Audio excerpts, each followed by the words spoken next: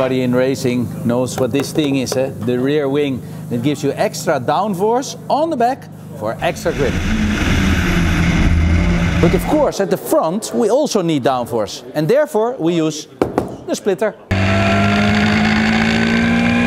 And while you're driving, the air comes against the front of the bumper, but it cannot go anywhere, and that's why you get the pressure here, and it pushes it down, so it's like a wing on the front.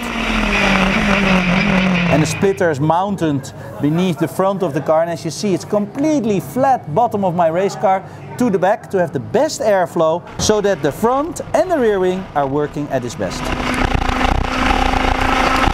The normal road car is not as flat as our race car. There you have a lot of holes inside and you get turbulence, so the airflow is not as good and it costs a lot of speed, and that's not good for the lap time.